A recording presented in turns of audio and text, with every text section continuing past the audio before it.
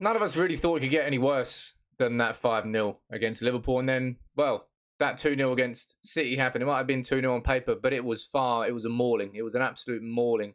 And they were kind to us. They took pity on us. And the reaction there, obviously, is all about Ole Gunnar Solskjaer and whether or not he should be sacked as manager. You know my standpoint on this and that by now. Yeah, he should be sacked. Manchester United as a club need to act.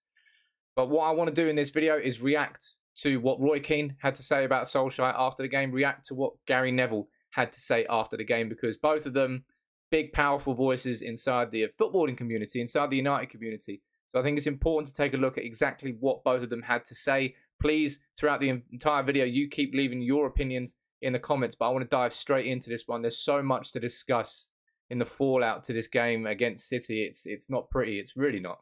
I'm not enjoying it. As I said, that cut me that game. But I want to take a look here at what Roy Keane and Gary Neville had to say. So let's waste no time and go straight into it. As you can see here, Roy Keane saying, if you've got bluffers on the bus with you and you're dependent on Shaw and Wan-Bissaka, Ole, you might be better out of it. Roy Keane is unsure whether Solskjaer is the man for Manchester United. This is what he had to say. You know, you're hoping, fellas, Mick is going to enjoy his day in Man City. And they're all having their little day in Liverpool, one title in 30-odd years. Man United are in a bad place, but there's a way out of it. Is Ole the man to do it? Huge question mark. I hope it is, but it's more hope than belief. Because every time there's a bad performance like that, Ole gets to blame. Every time United produce a result or during the week, Ole's the luckiest man on the planet. He's got Ronaldo. Ole can't. Roy, right now at this point, it's nothing more than hope instead of belief. The belief I genuinely had the belief up until that there's a Leicester game with the first game where I was like, okay, this feels a little bit different than before, because every time Solskjaer's got close to the brink before, we had turned it around, and that game was the first evidence for me that instead of recovering from the slip went further down, and then we've had all the games since, and yeah, it's just I'm just sitting here in pure hope at these points, but I don't think that hope's ever going to be fulfilled, not at this stage. Ole can't seem to win, but he has to look at himself. He has to look at himself in the mirror and go, I need to do better here. Yeah. I think he came into Man United at a difficult time. He's managing one of the biggest clubs in the world. Yeah. But if you've got bluffers on the bus with you, and you're dependent on Shaw and Wan-Bissaka, imagine you're dependent on these guys. Ole, you might be better off out of it. Yeah. Now, one thing I do want to say here quickly before we speak about how bad the players played, this is not a time to start throwing players under the bus, all right? We've been here before. We know this story, and it really is a case, in my opinion, of the players being reflective of the mood that's inside the club, that's reflective of the manager and the reflective of the overall mood of the club. Shaw has been atrocious this season. Shaw has been absolutely abysmal. To leave the ball for that second goal was just inexplicably bad. Harry Maguire, an absolute shell of himself. Wan-Bissaka, known as the best one-on-one defender today, just making mistakes all over the shop. That time when he went for the press and let Foden run in behind, he's lucky that didn't turn out into a goal. All of United's players, absolutely abysmal. Well, Roy Keane there is kind of highlighting a point that I always thought would end up burning Solskjaer. And there's only so far that the nice guy approach can really work for you, because when you get to this point where you really need to get a response out of your players, if you don't have that sort of that respect from the players, they won't really listen to what you're saying. I think I've compared it to a situation before. I've had a boss previously in my life who, you know, was a really good boss, really good friend. And the sort of the merge between friend and boss sort of got a bit grey, to the point where at the time when results and turnarounds were needed, no one really respected what he was going to say, because he was kind of semi your friend at the same time as being your boss. And that merging of the friendship and the management, it didn't work. And I think the same thing is going on with Solskjaer here. I think the players really, really respect him as a friend, as a human being. Everybody does. And that's what's making all this public downfall so painful. But I think it's working against him in these situations like this. And Keane is just not holding back, man. He's not holding back. He thinks the players are just bluffing their way. And this is a man who has got such incredible standards as a Manchester United player. That's why I appreciated seeing Roy Keane's post-match comments, because you could tell they came from the same place that all of us fans are hurting. And that's why I wanted to do a reaction and take a look at them. And let's continue there, because he said plenty more. And in this bit, he's talking about Fred in particular, which I'm sure plenty of you will probably like, actually. If Ollie walked in here now, I'd grab him by the and I go, why are you playing Fred? All managers have to make their own decisions. They're working with their players day in, day out. I would look at him and go, why are you playing Fred in the middle of the park? Huge position for Manchester And that's United. what goes on to the manager, and that's why and he has to take responsibility for that. I agree. And this is the point where if you can start pointing fingers at the players if you want to, but you have to point fingers at the managers ultimately. And Fred is a player who, when he's good, he's good. When he's bad, he's horrendous. And a player like Donny van der Beek being frozen out of this Manchester United team, you saw it again today. Van der Beek was started warming up, I think, in about the 85th minute there against City. No, not 85th. In the 55th minute against City. He didn't come on until the 85th minute. And he came on for Bruno Fernandes, not for Fred. Solskjaer just does not see him as a central midfielder in any way, shape or form. And absolutely blind, almost like stubbornly refuses to play him in that central midfield role. He'll only play him when he comes on for Bruno Fernandes, when he comes on for Paul Pogba. And that is definitely mismanagement. And we always said, all of us, right, that Fred McTominay would be one of the hills that he died on. We didn't expect that Maguire and Shaw would make another bigger mountain next to it. But, yeah, playing Fred, playing loyalty to certain players who are just underperforming and not just Fred. I mean, McTominay again today against Atalanta, he was poor. That's why I'm saying there's no point really trying to put too much scorn on individuals, because every single one of them was horrendous today, as they have been for a long, long time. And going into Donny van der Beek a little bit more, well, Roy Keane had a bit of a disagreement here with Micah Richards anyway. Van der Beek, spent 100 million on him, and he said he's the answer. I'm not saying. Well, he needs played to be in the last season. He needs to be given he was very average. He was very average. We talked about Fred and McTominay. We talked about we have the same drop in the ocean. Same conversation every time. On the bench today. He's 100 million. He's on the bench today. That's irrelevant up to the conversation. We're saying that Ole keeps playing same players, Fred and McTominay. And I like McTominay. He works hard and he's a good young player. He's in a Man United team that are struggling. I mean, we all know this whole situation about Van der Beek. Van der Beek and Sancho, two massively underused players. Could things have worked out differently for Ole Gunnar Solskjaer this season if he used Sancho and Van der Beek? It's a hypothetical question with an impossible answer, because you can't get the answer. You can just make your assumptions and your guesses and your presumptions. I don't think it could have been any worse, that's for sure. Manchester United's midfield has just been non-existent all season, but at the same time as that, we're looking at the bigger problems and going further and further back. Man United as a club, under Solskjaer has always maintained that he's got the power of veto over decision-making at the club when it comes to signings and who to sign and who not to sign. The club went all out for 2 years to sign Jadon Sancho, leaving him on the bench, and we did not sign a defensive midfielder, right? So if you're looking at the priorities, it's completely and utterly twisted and mixed up. If Sancho was that important to us, why has he not been played? Is it because we've got Cristiano Ronaldo in at the last minute and it changed all our plans for this season? Potentially. Either way, it's complete and utter oversight of a club that's got Michael Carrick, who's an ex-midfielder, Mike Phelan, who's an ex-midfielder, Kieran McKenna, who's an ex-midfielder, and Darren Fletcher, who's an ex-midfielder, all inside the coaching staff, and none of them to really come out and say, you know what, it's a defensive midfielder we really need, and we wouldn't have been having these boring, similar conversations about Fred being bad in midfield, or McTominay, or Van der Beek coming in there. What about Paul Pogba? It's poor.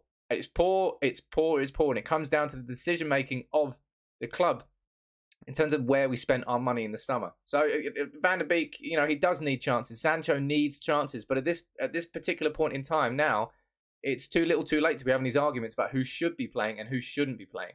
The bigger arguments are all about the manager, about Ole Gunnar Solskjaer, and this is where I'm going to move on to what Gary Neville had to say, because this is probably where a lot of you want to have the discussion in the comments. Gary Neville on the gantry, speaking to Micah Richards, Graham Souness, and Roy Keane inside the studio. Let's take a look at what Gary Neville had to say, and I'm gonna pick points out of it. Right, this is what he had to say. If you haven't seen it, Gary, do you think there's better managers out there who are a better fit for Manchester United? Jose Mourinho's a better manager than Ole Gunnar Solskjaer. I thought Louis van Gaal was, David Moyes was. They've all had better pedigree than Ole Gunnar Solskjaer. However, Ole Gunnar Solskjaer has finished second in the league last game possession, so there's no science to that question, Micah. There are better managers. Of course, there are better managers in terms of credentials and on paper. But the confusion that exists this club at this moment in time is that they've gone two managers previously, have got world-class credentials, and that shouldn't stop them doing it again. And I think that's where the confusion or the hesitancy comes from the board, that they've been down this route of bringing in a Mourinho before, so they wouldn't bring in a Conte because they've been burnt by that. Gary, with that. Look, I think this situation is with Gary Neville. I think over the last few weeks, Gary Neville was always at over the last few years as a pundit, he's grown in reputation, and deservedly so. He's one of the most astute pundits there is. But when it comes to this particular situation that's been unfolding with Ole Gunnar Solskjaer and with Gary Neville, man, he's stuck in the friend zone, man. Gary Neville has been sounding more like a politician than a football pundit in the last few weeks, where he won't say what we all know to be the truth, and he basically is dodging around the subject of saying that Solskjaer is not good enough and should be sacked as Manchester United manager, and just basically speaking about everything else possible apart from that ignoring the elephant in the room conversations. That's what's really been going on with Gary Neville, and him saying there that Man United have been burned with Mourinho. Yeah, we have been burned with Mourinho, but in the same sense, we were burned when we signed Angel Di Maria. We were burned when we signed Alexis Sanchez, but it didn't stop us paying big money for other signings after that. It happens in football. Sometimes it works out, sometimes it doesn't work out. But just because it hasn't worked out in one sense before, it doesn't mean that you're then going to completely scrap that off as a direction you're ever going to go in again. And if you did that, it's completely foolish. And it really pisses me off, really, that I can see things like this coming out from Jamie bloody Carragher after the game where we lose fucking 2-0 to City, after the 2 weeks after losing 5-0 to Liverpool. And I see him coming out saying what a load of nonsense it is. It's because Van Gaal and Jose failed that United shouldn't look for a better manager. Why am I sitting here agreeing with bloody Jamie Carragher? I don't want to be agreeing with Jamie Carragher. I want to be agreeing with Gary Neville. But Jamie there is speaking a bit more sense because, yeah, it might not have worked out before, but it doesn't mean that you wouldn't try that again. Now, Conte is a decision that I understood the club not going for. Not because of Conte, being that manager who jars with the board and could burn the board again. No, I don't think that's a reason. I understand. That's where the conflict comes at the club. But with Conte, the reason I did understand is because of the direction it will go with the terms of the squad of the players that we've got.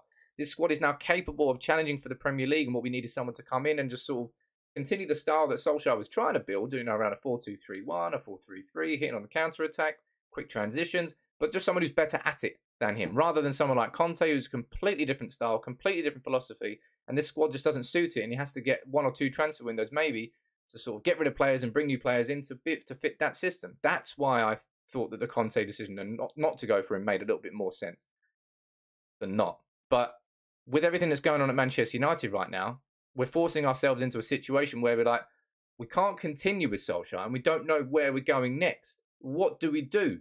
What do we do? That's the conversations that the club are having at board level. Let's continue having a look at what Gary Neville had to say, because he hasn't finished quite there. And this is a good question that was posed to him. But were those managers, Mourinho and Van Gaal, 'cause I've heard you say this, were those managers, Mourinho and Van Gaal, at the top of their game? Yes, they were. No, they were past it. Super coaches, if you like. They had won trophies. Yep. Mourinho won trophies at Manchester, won the FA Cup United. Were they managers at the very top of their game? They weren't. But who would they get now, Kelly? So you couldn't get. That's not what I'm asking. And that, by the way, that's a very classic political move. Is to not, when you ask a question, to ask a different question in response. By the way, I'm just saying that. No, but what I'm saying is, if you say now, okay, Pochettino's got a sort of what would be a lack of trophies on his CV to say that should he come and manage Manchester United? Because you know what had happened? He didn't win trophies before he came. It's at this point where, as I said, Gary's undermining his own qualities as a pundit to try and look at this situation completely objectively. That's his role as a pundit, is to look at every situation objectively and to give the truth on it. And the fact of the matter is that at this point, the lines are being blended between objectivity and subjectivity. What that means is that because Gary Neville's got an affiliation and an association with Solskjaer, it's skewing his mindset, it's skewing his thought process, and he's ignoring blatant truths to go towards what he truly believes, because he's got emotions attached to it. It's a subjective decision rather than something objectively. You just look at it on its own, purely facts, and you say that's right or wrong. That's what an objective decision is, and that's what Solskjaer is not able to do.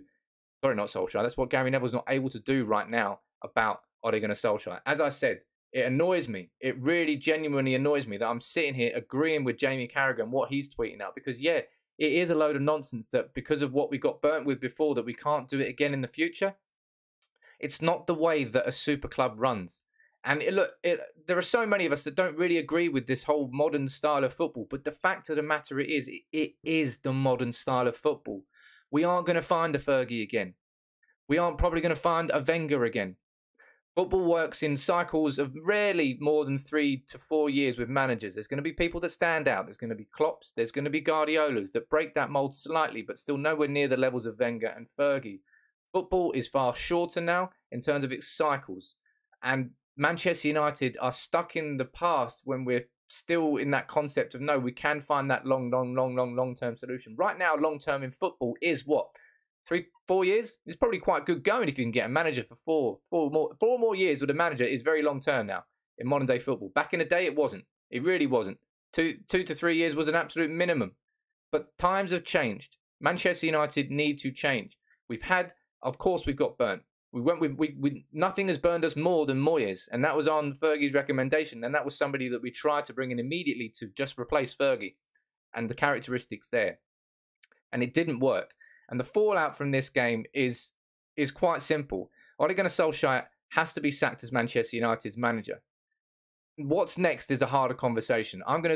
This week, I'm going to be doing plenty of videos, doing some research, looking into interim options, looking into Ten Hag, who for me is the best long-term option. But what would happen between now and the summer if that was...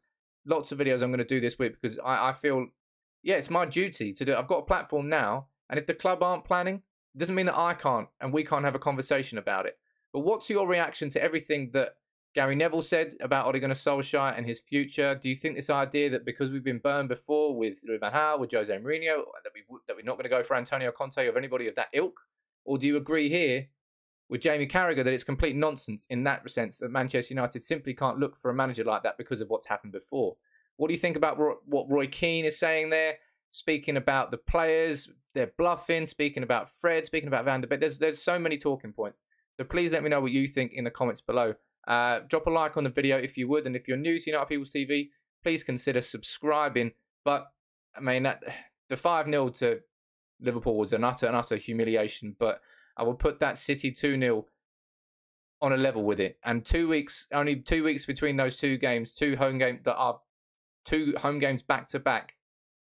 It's game, set and match for Ole Gunnar Solskjaer. Manchester United have to plan for what's next. So who do you agree with here when it comes to what Keane and Neville, or both of them, had to say about Solskjaer? You let me know in the comments.